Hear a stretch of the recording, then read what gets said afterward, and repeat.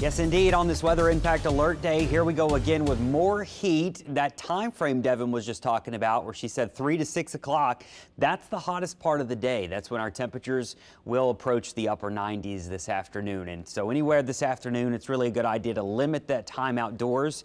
If you can do work in the morning or late in the evening, that's always better outside. And I'll tell you what, this morning, we've got a treat for you. This is one of the best feeling mornings we've had in a while because the humidity is lower. And yes, as we get you out the door, we've got low 70s on the North Shore. We've got the low 80s in the metro, but the humidity is still lower here, so it doesn't feel as bad as it has. Now, our humidity will stay quite low this afternoon, meaning our heat index will be 103 to 108. So it's still going to be hot and a little humid, but it's not the oppressive 115 that we sometimes deal with. And then same thing into tomorrow morning. We wake up feeling pretty good. Parts of your Saturday are feeling low humidity, but still hot. So you still have to be very, very careful in the sunshine.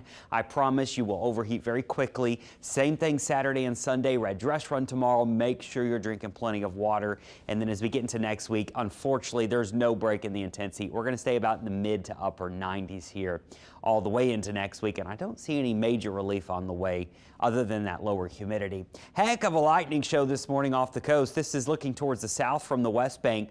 Almost just a constant flash of lightning every second. I was checking our radar down here. These are the thunderstorms. Look at all the lightning here. Over the past 30 minutes, we have seen over 3,500 lightning strikes from these individual storms sitting south of Grand Isle. Occasionally a little lightning strike even inland, so be careful down there if you're heading out this morning. Rain chances overall are going to stay low. No major rain except for right there in the Gulf. Out in the tropics, Debbie is now post-tropical cyclone Debbie, still causing rain. This feature, tropical wave, is expected to develop here in the next couple of days into next week, up to a 50%. Wouldn't be surprised if that continues to go up. By next Tuesday or Wednesday, we'll have the feature somewhere near the Caribbean islands. Now, looking at the long-term trends here, most of our models do have a named storm. Many do have a hurricane as well into next week, but I'm liking the trends of the steering currents. We've got a big trough digging down.